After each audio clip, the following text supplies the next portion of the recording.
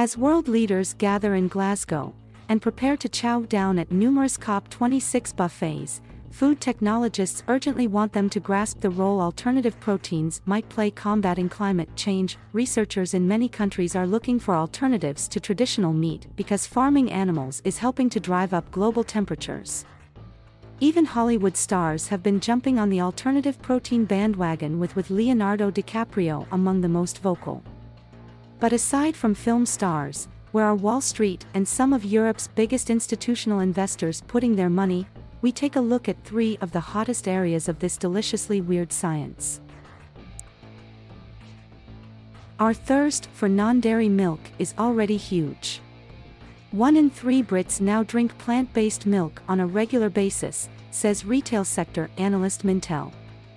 So, perhaps regularly eating meat that's never mooed, oinked, or encountered a farm may be a logical next step, no longer just the vision of a Margaret Atwood novel stuffed with chicken knobs. In December 2020, Singapore became the first country to approve the sale of protein grown entirely in a laboratory.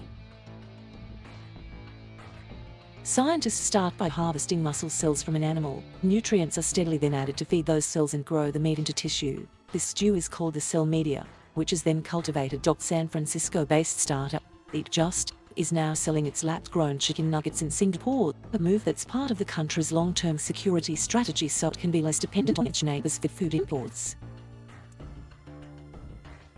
So, what are the barriers to many other countries doing the same?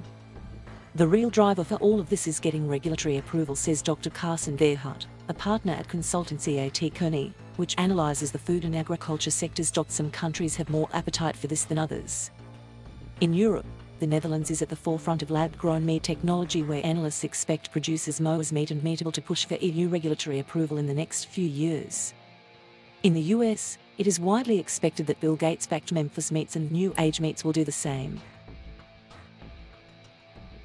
But regulation isn't the only hurdle to scaling up and expanding the cultured meat business. Bringing down ingredient costs will be crucial. Most producers are still working with pharmaceutical-grade ingredients and nutrients, but if those could be lowered to normal food quality grades instead, then costs would come down significantly, explains Mr. Verhut. One part of the standard recipe involves growing cells in a syrupy bath of fetal bovine serum, taken from pregnant cow's blood, but Dutch scientists have now successfully replaced it and other animal components in its process. For ethical reasons, as well as for the simple reason FBS is very expensive and we could never produce meat at large scale for a broadly accessible price, we've succeeded in developing our own entirely animal component-free growth media, a company spokesperson for Mosa says. Still, farming meat in a lab is a slow, energy-intensive process, and optimizing this will also mean making the series of heating and cooling steps involved much more energy efficient, although Jessica Ummi, Vice President of Policy at the Good Food Institute, says some producers are not that far off. 2 separate studies out earlier this year found that, with investment, the production cost of cultivated meat could drop to compete with conventional meat by 2030. The life cycle study showed cultivated meat is also projected to comprise a staggering 35% of the global meat market by 2040. Several glowing reports suggest lab-grown meat may bring big environmental benefits, low emissions plus less land and water usage than conventional farming. However, a more recent US study on expanding in vitro production warns those benefits could come at the expense of much more intensive energy use as the whole process moves away from agriculture and becomes industrialized. Cyril Phillott, global strategist for consumer foods for Rabobank, says the question is how many boxes the lab-grown product will tick for early adopters to remain interested. Taste, texture, price, sustainability, a long list of boxes. Will the novelty wear off or stick? Mr. Phillott adds that an important intermediate milestone will be the acceptance of hybrid products.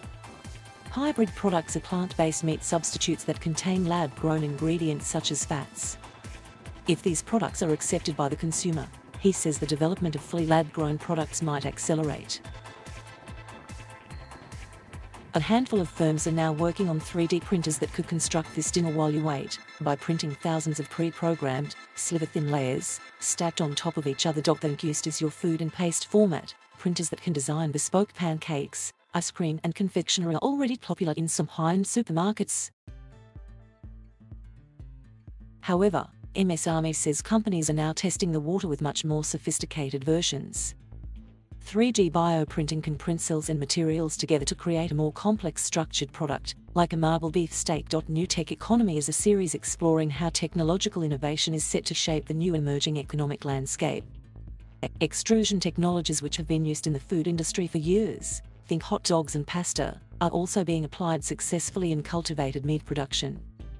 Barcelona firm Know the Meat has come up with one of the most realistic alternative meat products so far, thanks in part to its founder Giuseppe Cianti's expertise in bioengineering and tissue regeneration.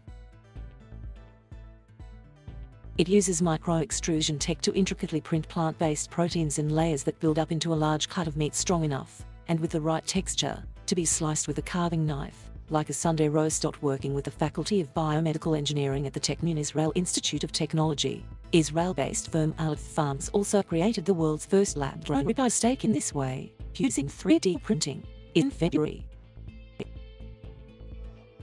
Alternatively, 3D printing can be used to create scaffolds from plant-based materials that allow cells to attach and grow into the final meat-based product. And if all this wasn't exciting enough, some printers then zap the result with lasers that will sizzle the food until it is cooked. Nanotechnology, or the science of maneuvering teeny tiny things around, is more commonly talked about in the manufacture of chips for phones than fries. However, it also has many potential applications in the food sector. Using minuscule nanomaterials, it is now possible to create packaging that keeps the products held inside edible for longer.